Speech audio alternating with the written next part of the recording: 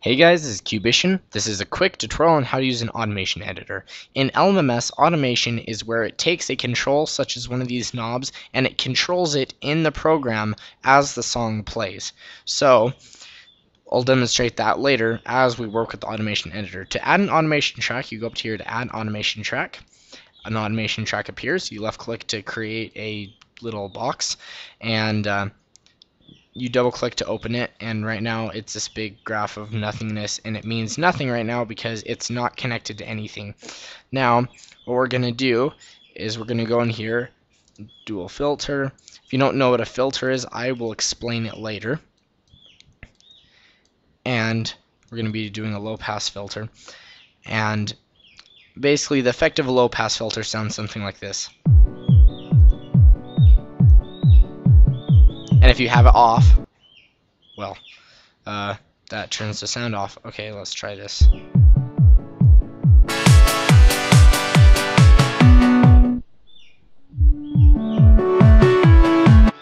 So, say we were to have this at the beginning of a song.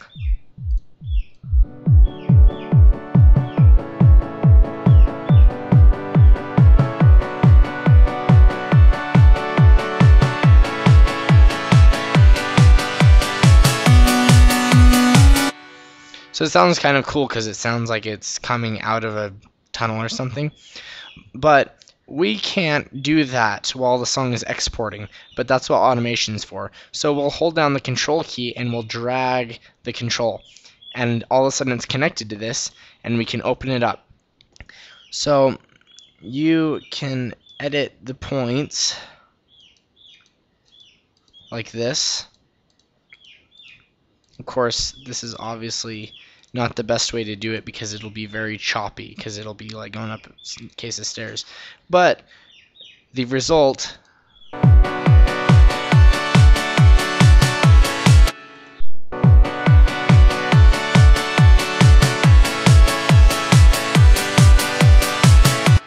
is kind of the effect that we desire.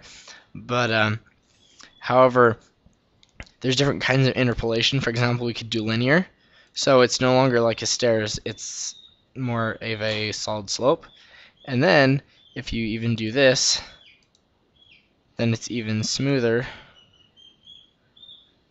Of course, you can't notice because usually what you'd want to do is you'd want to get rid of all these points in between and just do one of these.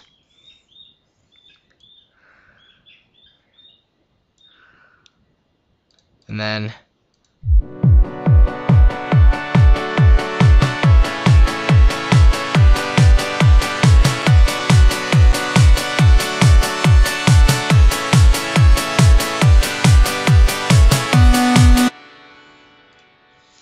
so that's the idea of automation, is it changes the knob as you go.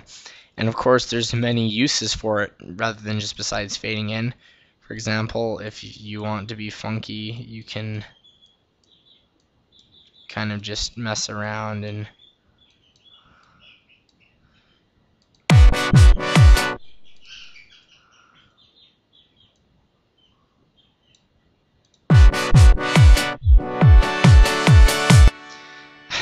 I mean, that's just really goofing around, but I mean, there's so much stuff that you can do with automation, and it really is a powerful tool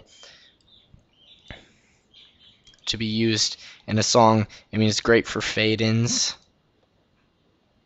or fade outs. You just hold down control, drag the master volume, and then you can go from 0 to 100, and then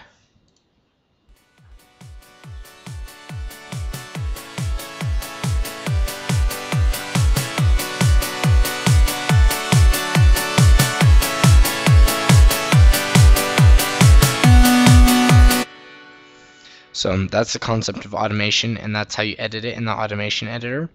I hope that was helpful. Thank you guys.